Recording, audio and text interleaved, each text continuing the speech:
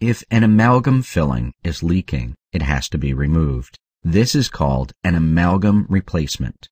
As a patient, you will recognize the black edge gap, the black arrows, between the teeth and filling. This is a sign of leakage. You will usually not feel any pain. Luckily, the entire filling does not have to be removed. A crosscut is usually sufficient, as this causes parts of the filling to get separated. In this picture, you can see the cuts, emphasized by the black marks. Were this area to be drilled, large parts of the filling would come out. Cutting causes you and the doctor to be exposed to less quicksilver.